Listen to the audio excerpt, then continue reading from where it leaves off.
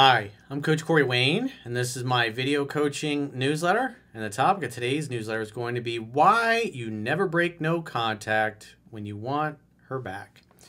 Well, this particular email, this guy is new to my work, so there's a lot of things you're going to see in his email. You're going to be shaking your head and going, dude, come on. But he's only been following me for about 4 months, and he says he's read 3% Man twice so far. And he says what happened was he started dating this girl, really liked her, but he said once she fell in love with him, he just became totally dopey, drunk with love, and just things went completely sideways. She broke it off, and now he's trying to get another chance, and so he vacillates between allowing her to come back to him at her pace so he can potentially give her another chance to win him over. And then the very next day or a few days later, he goes back to chasing and pursuing, and then he ends up pushing her away. And then he made the further mistake of getting really upset, really frustrated that she wasn't as into him as he was into her. And the reality is women are going to find men way more attractive if they think that they're way more into the guy than the guy is into them. And if you got a room of 100 women together and you ask them, they go, oh, no, it should be 50-50, Corey. The reality is what they actually emotionally respond to, despite what most women think, is that it's a scientific fact that women are more attracted to men whose feelings are unclear. They like you more if they think they're more into you than you are into them, and then they're going to try to win you over. And the reason why when the guy behaves this way, when the guy behaves like he's more into her than she is into him, he's trying to win her over instead of letting her win him over. And women are just naturally designed to do this. This is feminine energy pulls the masculine energy in. It entices the masculine energy. The masculine energy creates the container of safety for the feminine energy to be submissive, to be feminine, to be girly, to basically let go and let the guy have his way with her. But you have to be more masculine than she is in order for her to feel safe enough to totally relax into her feminine energy. And in this case, this guy is not doing that. He's not creating a strong container where she can let go because she's constantly dealing with his neurotic, needy desires and the fact that he obviously didn't get enough strokes as a kid from his parents, and so he's incredibly insecure and incredibly needy, and he treats this girl more like his mommy and his therapist than a teammate and an equal and a woman he's going to allow to love him, because love is allowing, after all. In other words, you create the conditions where you allow the person who's already predisposed to like you more and to pursue you and to make the effort and to get your attention. And when they get your attention, then you give them your presence. If you're constantly seeking and pursuing and chasing, you in essence are taking all of her fun away.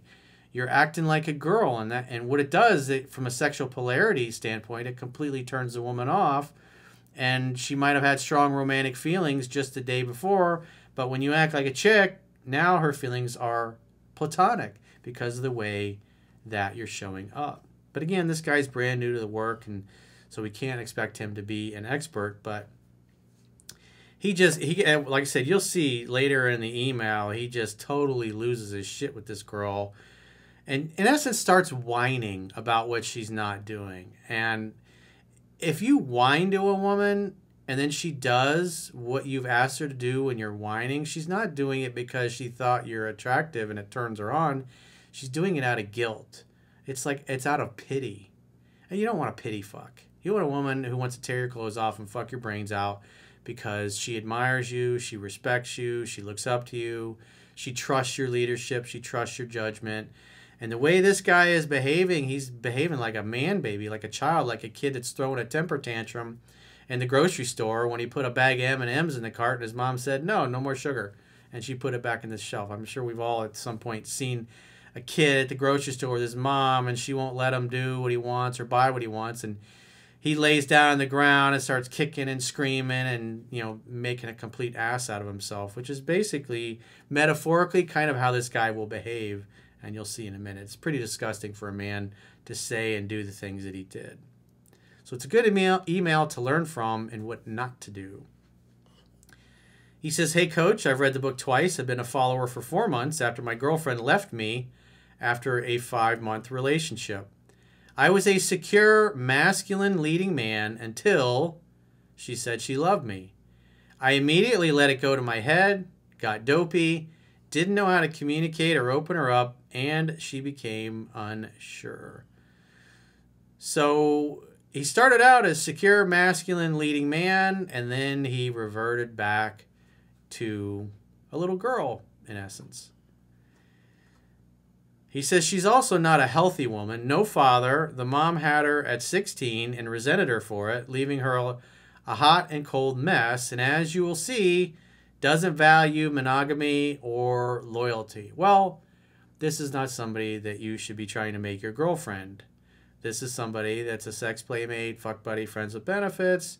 You should definitely wear a raincoat with her.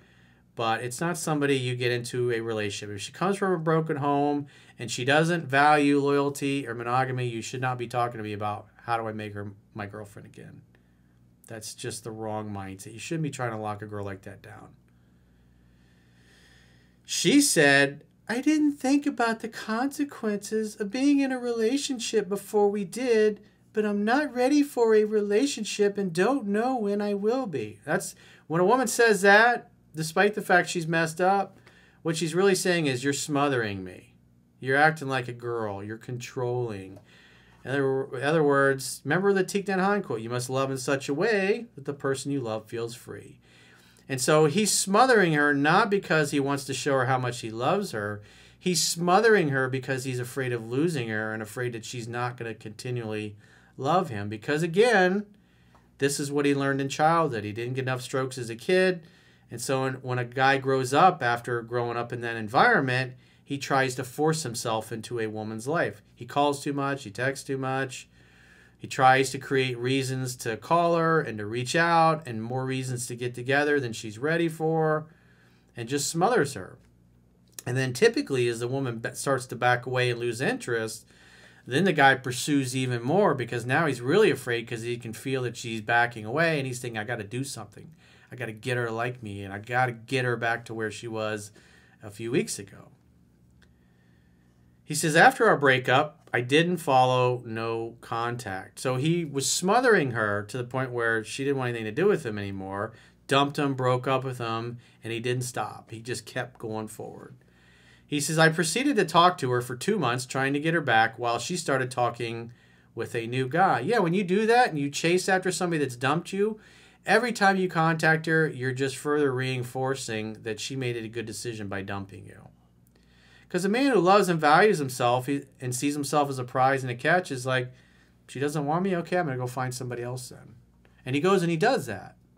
But a guy who's insecure, has no choices, no options, is going to keep pursuing the woman that's stuck him in friend zone.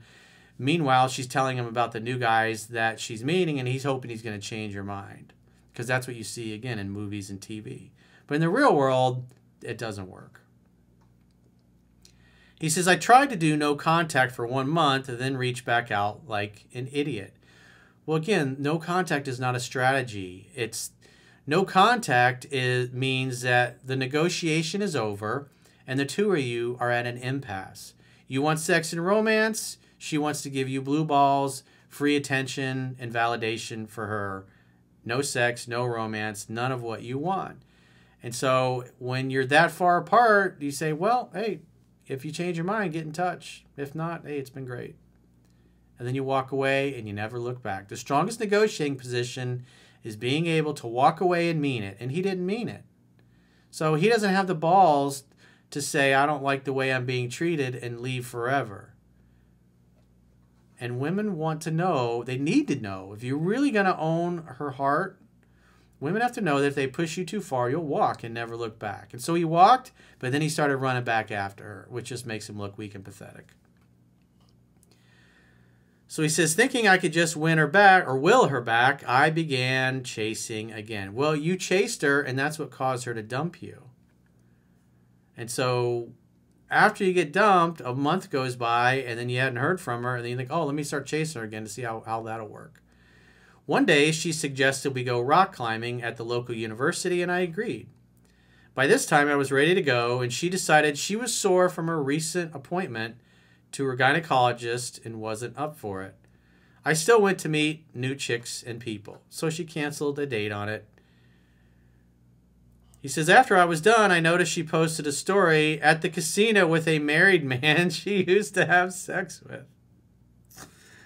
So he went no contact for a month. He couldn't take it. He starts pursuing her again. She makes plans to go rock climbing and then blows him off going, oh, I'm just too sore after the gynecologist.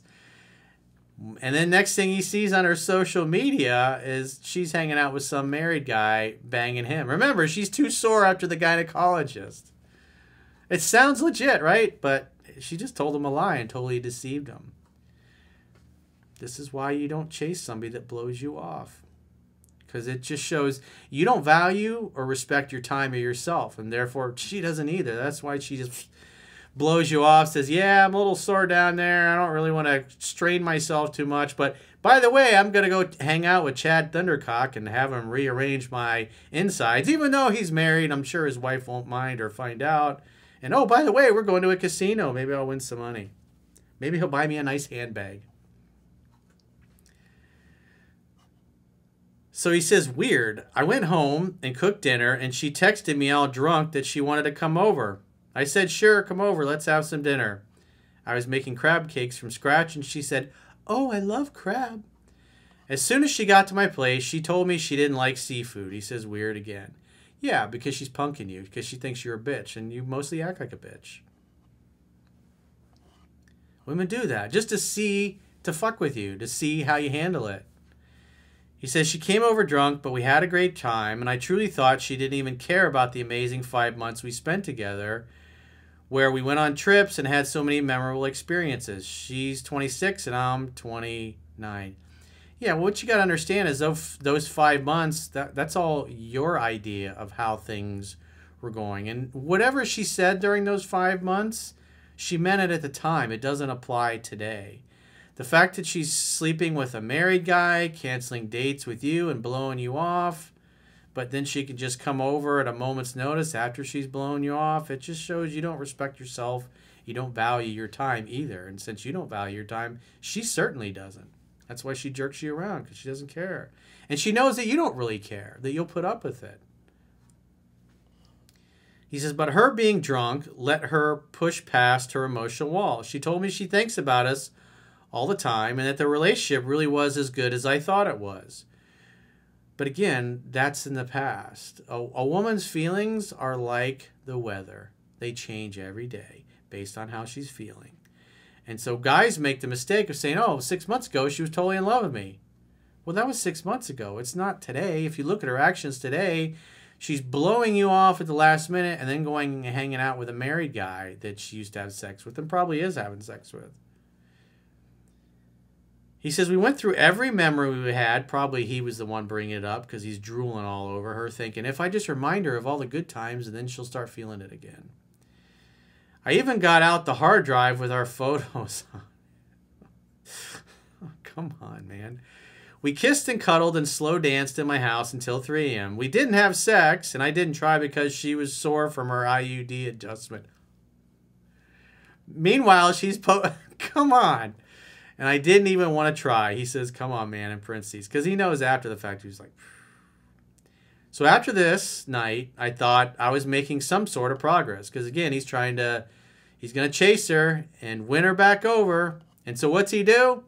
He goes right back once again to the same behavior that led to him getting rejected.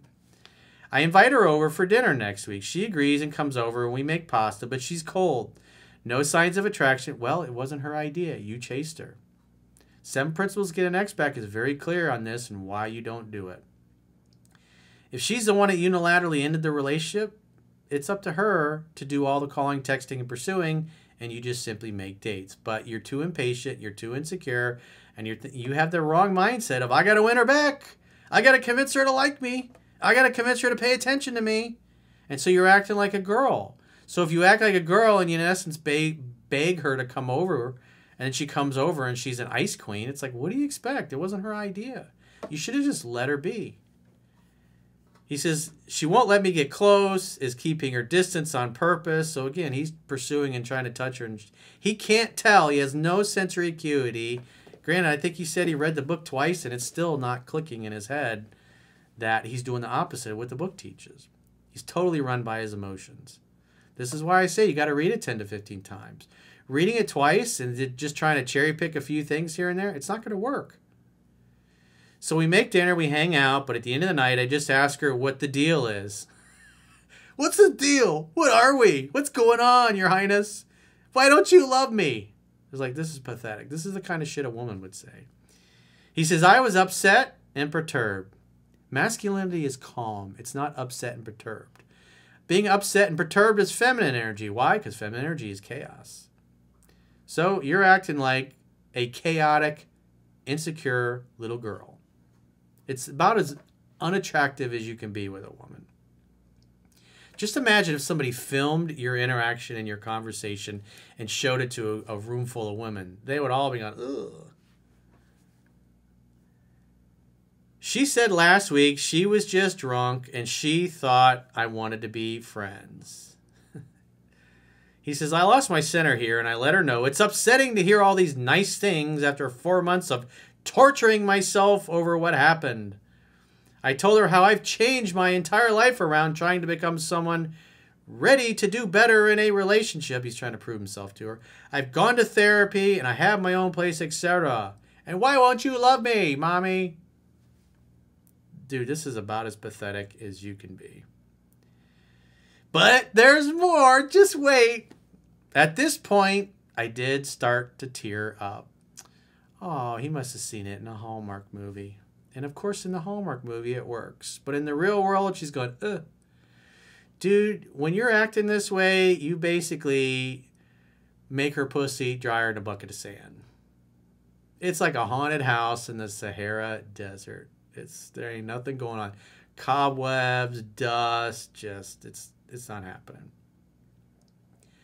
I told her we aren't friends. We never have been and we can't be now. She asked me, why not? Why can't we just check in with each other during the week? What she's really saying, why can't you just be a little bitch like you have been and let me walk all over you and treat you like shit because you're such a fucking pussy? That's why she's saying it. I know I'm being harsh, but I'm fucking shaking you trying to wake you up, dude, because this is absolutely pathetic and unmasculine behavior. This is not how a man acts. This is how a little child acts. I told her because this sort of thing is killing me. If you're in a hole, stop digging. You ever heard that expression before? But no, he figured if he just complained and bitched a lot, it would make her go, oh my God, my pussy is like Niagara Falls. Let's have sex.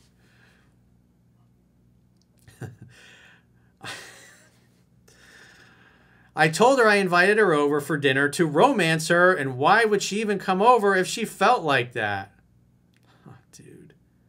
I did cry to her. Oh, my God. Blech.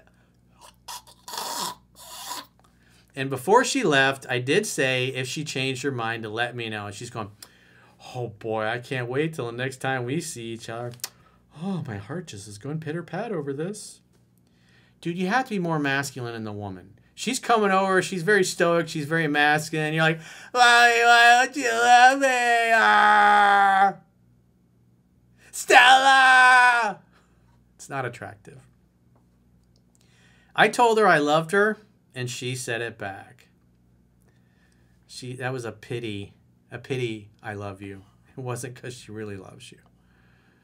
He says, I'm back in permanent no contact. And after all the emotions I displayed, I can't imagine I'll hear from her ever again. Yeah, probably not. But then again, she's not somebody you want to have a relationship anyways. What would have been the right move in that situation? Maybe to actually apply what's in the book and apply what's in 7 Principles to Get an Ex Back. Your job in the courtship is just create an opportunity for sex, to happen to hang out, to have fun, to hook up. So after that weekend where you had a good weekend together, you wouldn't have called her. You wouldn't have texted her for any reason. You wait to hear from her. When you finally do, assume she wants to see you. Make a date in the evening at your place that can lead to sex. Your job in the courtship is just creating an opportunity for sex time, to hang out, to have fun, and to hook up. And where you made the mistake is you're trying to force yourself into her life by calling and texting her and trying to make a bunch of dates happen in a short period of time. Women need time and space away from you to wonder about you, to think about you, and to miss you. And in this case, you go no contact because she doesn't want any romance. And then you broke no contact after a month and started pursuing her when you know she's dating other guys. And then you act pathetic and you cry in front of her and you act like a little child. It's like, this is not attractive at all. No one, if you'd have filmed that evening and showed it to a bunch of women, they would have all been totally turned off. This is disgusting. This is pathetic. It's weak. It's just, don't ever do this again, dude. If you want to feel this way, go cry in your beer to your guy friends, and never ever do this with a woman. And never ever let anybody hear about you behaving this way. I did an email a couple months ago where a guy goes over to a mutual friend's house and his ex-girlfriend shows up with a new guy that he's dating, and he's out in the front yard, you know, bawling his eyes out, and all of his friends are seeing it. And then, of course, they all go back inside, and they're all telling the girl what's going on out in the front yard. And it's like, oh, man, you just cannot behave this way. This is not adult behavior. So she came over one week and gave me false hope. No, you acted like a bitch. That's what happened. Because you don't understand how attraction works. You don't understand how to be masculine. And even though you went through the book a couple times, you didn't do anything even remotely close to what's in the book. So none of your current circumstances should be surprising to you. You did this to yourself. And you have to be a man and accept personal responsibility. And quite frankly, you need to find a way to laugh at this and laugh at yourself, because someday you're going to look back at this and go, man, I really was pathetic. I never did anything like this, but there's plenty of emails and video newsletters over the years where guys did things way, way worse. So don't feel bad. You're in good company. I'm sure plenty of the guys in the comments will be like, yeah, bro, I did it too, man. It's not going to work. You just cannot behave this way around women and expect them to be attracted to you. And the next week's dinner, she treats me like we're bros. It did upset me. Well, that's because you chased after her instead of letting her come to you. And then when she leaves, hey, call me later or whatever. Because again, if she dumped you, she has to do all the calling, texting, and pursuing. It's laid out right in 7 Principles Get an X Back. But you didn't follow it. You wanted to do it your way. You wanted to continue pursuing and continue being needy and neurotic. So one week you act masculine and attractive, and the next week you're absolutely disgusting and repulsive to her. I tried to move on. I fucked a younger, hotter, freakier girl and felt nothing. Well, that's just one chick. The idea is you're trying to find somebody you have a mental connection with, that you actually enjoy spending time with. And what you did was you had sex with a girl who was pretty and had a great body, but there was no emotional or mental connection. So basically, what you did was glorified masturbation. But congratulations, you know you at least can find other women. The key is to keep searching, keep seeking until you find somebody that is better than your ex. And the idea is you want to read the book 10 to 15 times and get so good at applying it, you don't have to think about it anymore. That's what you need to do. What's even worse is my ex told me the guy she is seeing wants her to let him into her heart so bad, but she just can't and only really sees him as a best friend. What kind of fucked up shit is that? Well, she's just telling you how she actually feels about the other guy. And if you would stop being a butthurt baby and take a step back and look at that, what you realize is the other guy is, quite frankly, even more pathetic than you are. So you shouldn't feel threatened by him. But I promise you, if you keep calling, you keep texting, you keep chasing after her and acting like a bitch, you'll literally push her right into the arms of this other guy. That's why you just back off and do nothing. He says, I can't be with someone because it's better than nothing. This was my first relationship at 29 because every girl I've been with never was interested past sex, but this girl did, and I fucked it up. Well, quite frankly, dude, you just now came across my work, and the way you've been going about it your whole life is wrong. And so what happens is, because I can tell what happened with this particular girl, is you're great at meeting and dating and picking up women, but as soon as you start having sex, and especially once the girl becomes interested and then you become interested, you become unglued. And you, in other words, you turn into the opposite of how you behave in the beginning. And that what happens is you go from letting them pursue you in the beginning, and then you start acting like a girl, and you literally chase every single woman right out of your life. That's what's happening. And you didn't realize what you're doing. And obviously, you know, even though you've been through the book twice, at least you claim to have been through the book twice, you haven't been able to make the connection there that this is what's happening. When you really start to like a girl, you in essence chase her out of your life to the point where she probably ghosts you or friend zones you or doesn't want to see you anymore. And if you look at all your interactions with this girl, you let her come to you, she's all over you. But as soon as you start pursuing her again, it's no longer her idea, and then she treats you like a second-class citizen. So act like a man. She'll come to you when she's ready, and then you can make a date and seduce her. And then when she leaves, call me later. Let her reach out to you. Then when she reaches out to you next, it means her feelings have come back up. They've bubbled up. She's ready to see you and make a date. But you really should be treating this particular girl as just one of the girls in your practice squad, because as you said, she came from a broken family. She's sleeping with a married guy. It's like, you're not going to fix her. You're not going to be Captain Save-A-Ho. You're not going to turn her into an honest woman. You just have to see reality as it is. Because if you don't, and you try to wife up this girl, you're in for a world of pain. And there's a ton of videos I've done over the years on guys that did exactly that. So I hope that you listen to me, and I hope that you take this tongue lashing that I've given you to heart and maybe watch it several times and cut out this pathetic behavior, because it's totally unattractive. There's nothing wrong with you as a man other than the fact that you're displaying unattractive behavior and you learned dysfunctional ways of showing up and acting like a man. And when you act that way, you're going to turn women up across the board off, and that includes women that really like you. So you're talking women out of liking you that are already predisposed to like you, have sex with you, and want a relationship with you. And so they're into you at first, and you maintain enough mystery. But like you said earlier, once she starts to become hooked, you become dopey, and then you behave the opposite of the way a man is supposed to act. And that's not good. So you need to clean that shit up, man. Get it together. You can do it. So if you got a question or a challenge and you'd like to get my help, go to understandingrelationships.com, click the products tab at the top of your screen on any page of my website, and book a coaching session with yours truly. Until next time, I will talk to you soon.